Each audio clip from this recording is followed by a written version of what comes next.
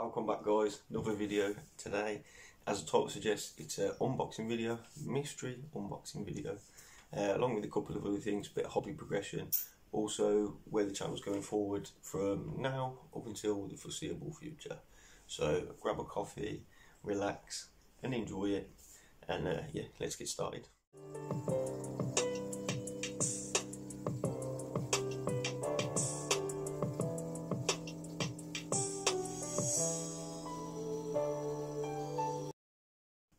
Okay, let's get this show on the road. So, been away for a little while, but I've been working away. I've been doing little bits and bobs, but haven't really done a Warhammer video for a while now. So we're going to get into this video today. Got a couple of things to show some people, and hopefully you enjoy it. So, as the title suggests, mystery unboxing.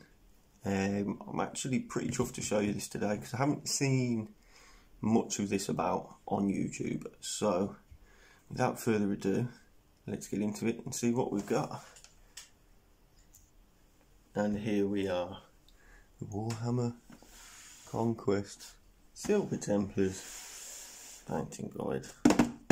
Okay, quick backstory into this.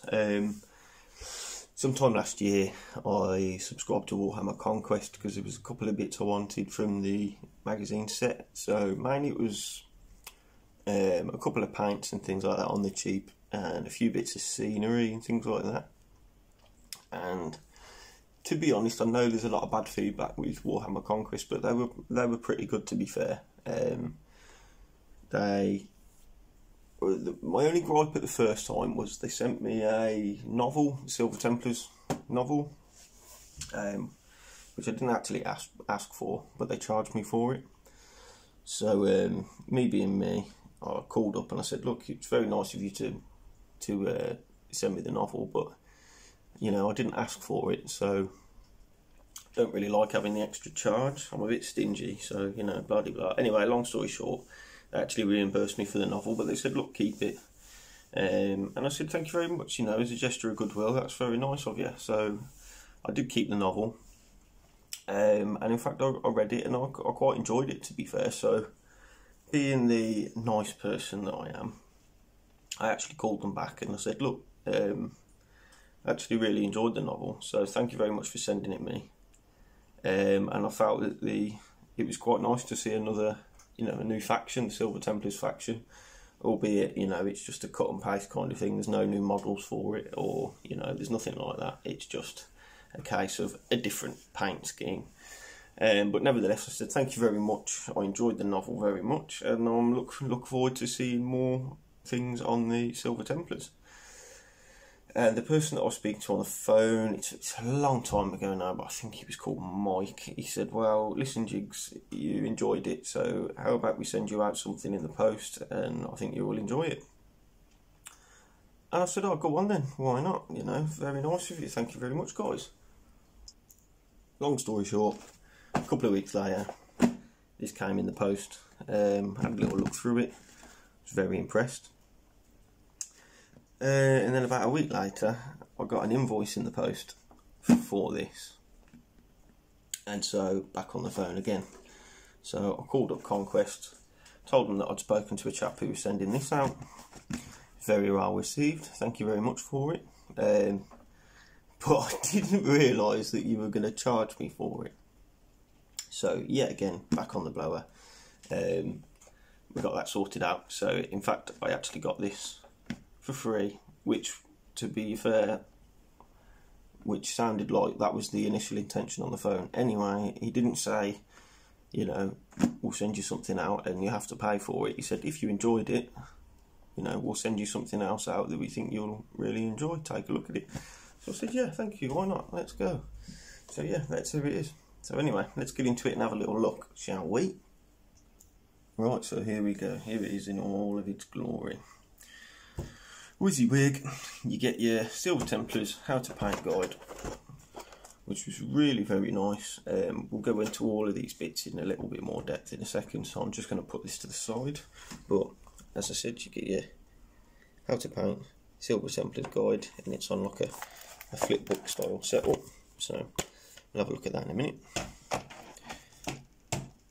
You also got, missing from there, because it's been put together, Primaris Lieutenant.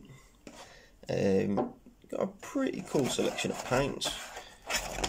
One of them I actually really wanted to order from GW, but I don't want to go to the shops. So that was very nice. Sterling Mud, I've already been using that on some of my bases.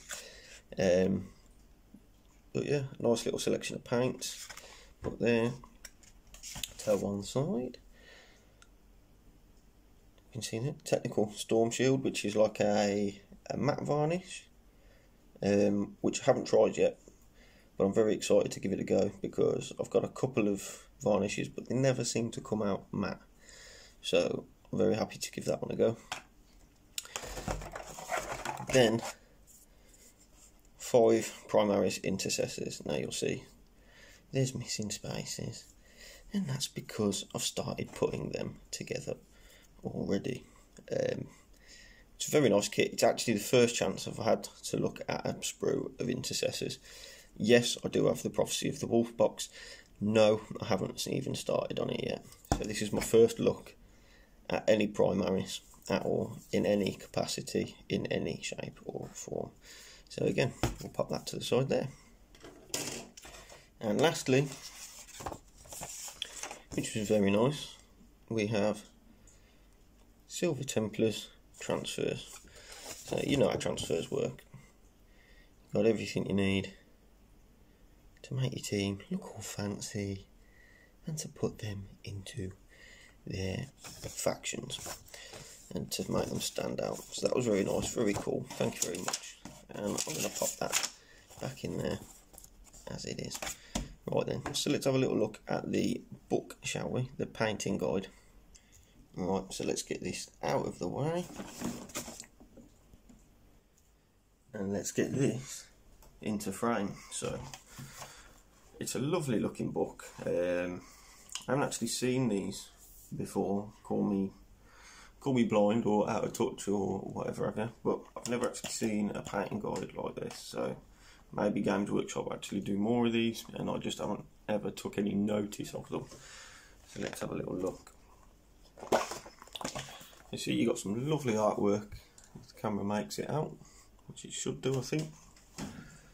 Yeah, so you got some lovely looking artwork in here. As you can see, the Silver Templars going up against the Death Guard, and you got some pictures here. Again, it's nothing mind blowing. It's nothing out of the ordinary. It's new Primaris models in a new faction colour. So overall, looking good already. And again, there, got your Silver Templars all set up, ready to go, ready to kick some Xenos ass. To be fair, it's quite a nice colour scheme. I quite like them in the silver. I think I still prefer the look of Black Templars, but anyhow. So in the contents, you're looking at a little brief rundown of the Silver Templars themselves, how to use the guide. You've got the Lieutenant model, which they've supplied in the box, and then your Intercessor Squad OSCAS, and then all the boring stuff here. So how to build it, how to paint, a little gallery with some pictures, and it also comes with some missions and the data sheets for the models themselves, which is really handy for me because I have no clue about Primaris at all. So I think as I flip the page, it then goes to landscape. Oh no, it doesn't. It gives us the little background story. So yeah, let's have a little look at it, shall we? So it's going on to a bit of a background story on the Intercessors and what they've been doing. So Corvon 2, the Plague Wars were stretched the Ultramarines thin. Thankfully, their successor chapters have answered the call, rushing to help their brothers across the realm of Ultramar and beyond. Lieutenant Escadon has been dispatched to Corvon 2, where his troops have already inflicted great destruction upon the Death Guard, albeit at the cost of many losses of their own. So, same old shindig of the Space Marines, you know, stuff going on. They turn up, they kick some ass. And we've got the little bit of backstory of Intercessor Squad OSCAS. So, the Battle of Ixis. I don't know if I'm right there, but it sounds right. One of the largest fuel production facilities in the Ultima Segmentum, the Promethean-rich world of Ixis was a key target for the invading Death Guard. Across blazing oil fields, the Silver Templars' third company battled the heretics for control of the planet's refineries. Squad Oscars held the centre of the line against the final Death Guard assault. Fighting hand to hand in a raging inferno, they emerged from the resulting destruction weeks later, armour blackened by the intense heat, their enemies nothing more than charred corpses. Okay, so they're sounding pretty badass. If you're a Primaris collector, you know, you're probably getting all jazzed up and excited over these. So, yeah, you know, nice little backstory for them. The Silver Templars novel, which I said was actually pretty entertaining. I liked it. Nothing out of the ordinary, you know. I haven't read a lot of Space Marine stuff, but you're pretty much getting the same stuff as usual. Anyway, on to the other things. As I said, this is like a flip book design, so you paint along and you work with it, and it stands up like this. And as you go along, you learn how to build, as it's saying here. Let's see if I can get a better shot there. There you go. As I said, you're getting your how to build instructions now. We're not idiots, we know how to build most of these kits. So, blah de blah. Oh, I'm going the wrong way. So, as you're going through, you flip the pages over. It's going to tell you how to build these bad boys. I'm going to skip through a lot of these because it's not that important. I just wanted to show you what it is. It's going to give you a brief rough down, brief idea of what brushes to use. Again, I don't have many of these, so it's not really that important. They're giving you a load of colours, base paints and things to use. Now, they didn't include barely any of these in the kit, so as normal, you've got to go out and buy some more. So that was the reason for me not wanting to do the Silver Templars anyway, because, you know, I'm not going to go and buy a load of more new paints for an army which really I'm not going to collect. I tend to buy the colours that I need for whatever reasons and for whatever purposes. I've got a cat just in the shop. Misty, come on.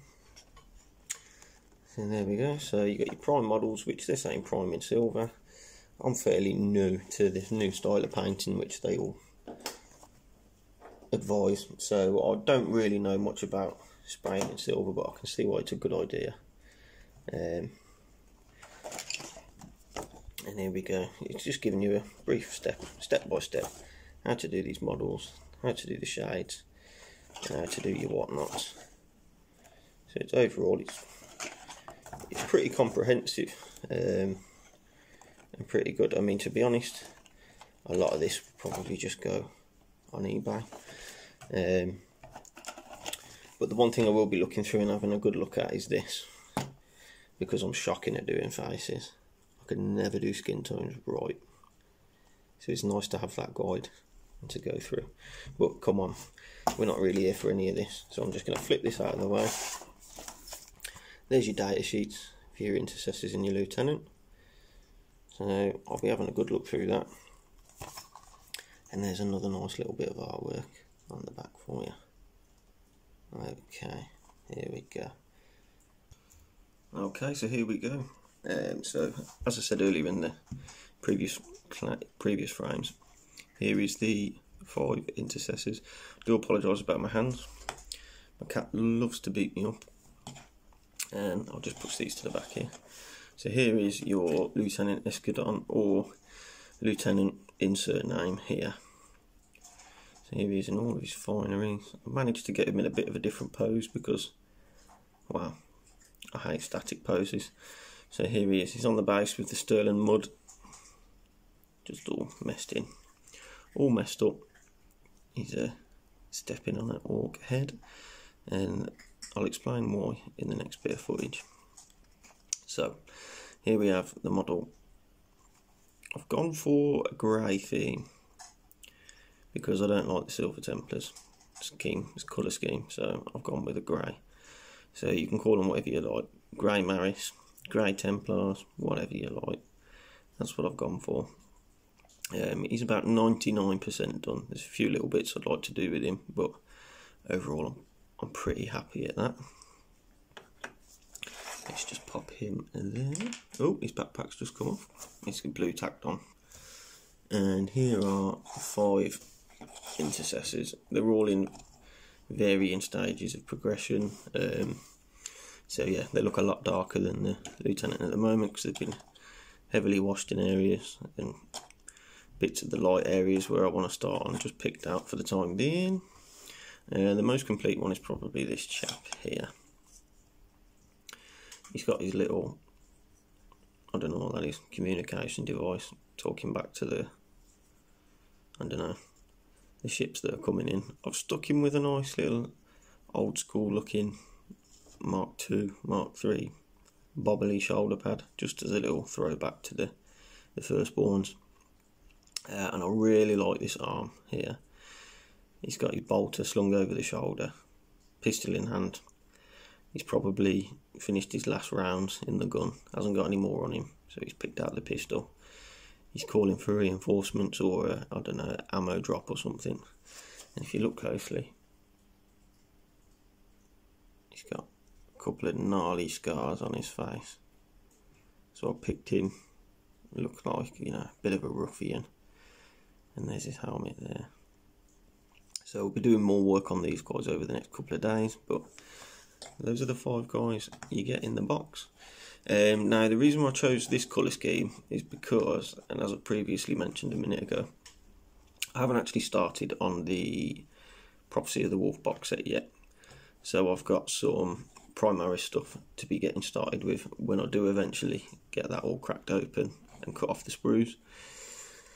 And well, while I'm not a big fan of the Space Wolves, don't particularly like that light baby blue kind of colour. I think it looks a bit soft. So I've gone for grey, and I'll be using the same colour scheme for those models. So yeah, so that's the colour scheme I'll be going for with those. And when I do eventually get that all cracked open, I'll have a fairly decent force to start playing with and learning about the new rules. I've got a couple of other things from Conquest as well, like a repulsor tank and a few other bits and bobs. So these boys are going to have tanks, lieutenants, captains, and then obviously bits from the Prophecy of the Wolf box set. So yeah, they're all going to be this colour scheme here. And that's primarily it for the Primaris. You get it? Primarily for the Primaris? Yeah, anyway. So, and lo and behold, we've got these boys too. Catachan Heavy Weapons team. If you're wondering, Jigs, where's all the orcs? Well, you'll also notice I've changed my name. So it's Jigs Hobby and Game. And the reason for that is I've got many models and they're not all orcs. And so I don't see it fit anymore really to call myself Jigs War, because I'm going to be including other minis into my series and into my videos, and lots of those are going to be things like Catachans, Blood Angels, Gene Stealer Cults, as you can see now a bit of Primaris, and as well as the Orcs.